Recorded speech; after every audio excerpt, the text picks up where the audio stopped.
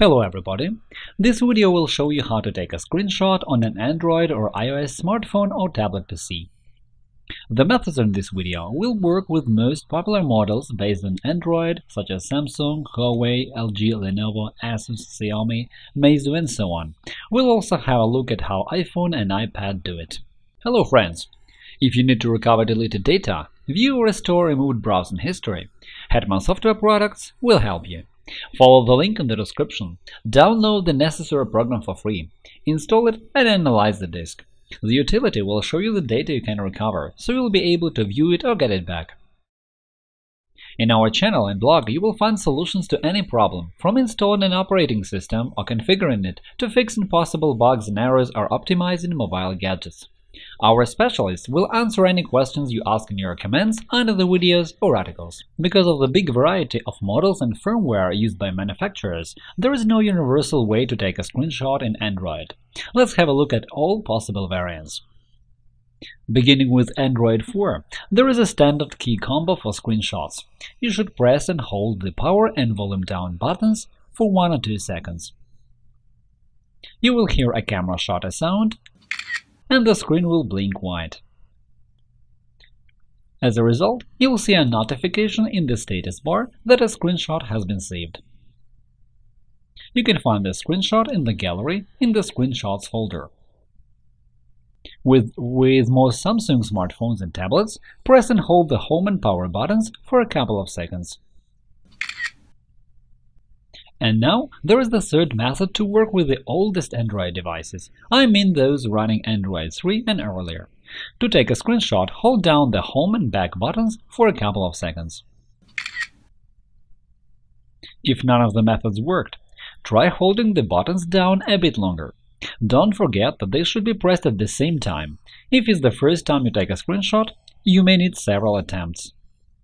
If your device model is not a very popular one, you may need to contact your device manufacturer to learn how to take a screenshot. Also, such things sometimes happen if your device is running a custom firmware.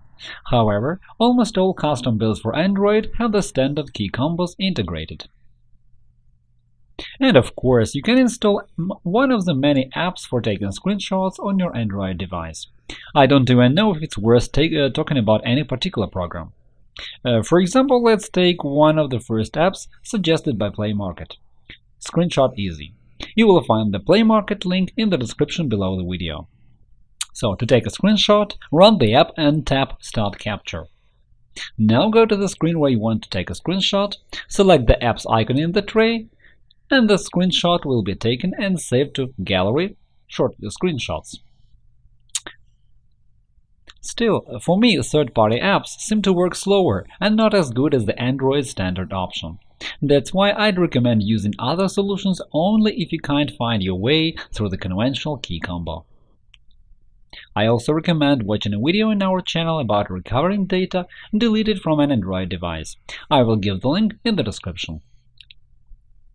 Unlike the case with Android, the key combo for screenshots has been the same for all Apple devices starting from the earliest builds of iOS, and it differs only for iPhone X. To take a screenshot with an iOS device, press and hold the power button and the home button at the exact same time. As iPhone X doesn't have the conventional home button, there is a new combo for the job.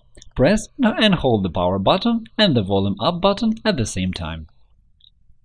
The screen will flash white, and you'll hear the camera shutter sound. After that, open the Photos app to see the screenshot.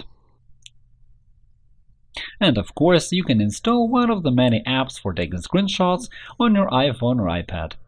I don't think we need any particular names now, as long as the standard function works without any problems. I'm sure you won't have any difficulty in taking screenshots on an Android or iOS smartphone or tablet PC. Yet, if there are any questions, feel free to post a comment and ask. If you don't know how to connect your iPhone or iPad to a computer to upload or download some data, visit our channel to watch a video about it. You will find the link in the description. That is all for now. If you found this video useful, click the like button below and subscribe to Hetman Software channel. Thank you for watching and good luck!